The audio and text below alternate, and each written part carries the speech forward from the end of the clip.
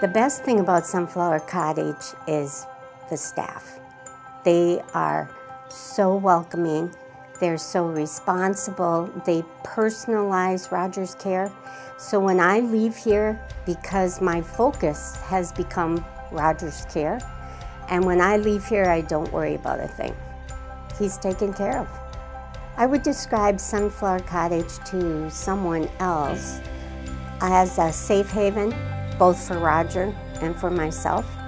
And you just come here knowing that he will be taken care of and that they can handle any situation. And they're kind and caring, all the staff. And I can leave without worrying about it.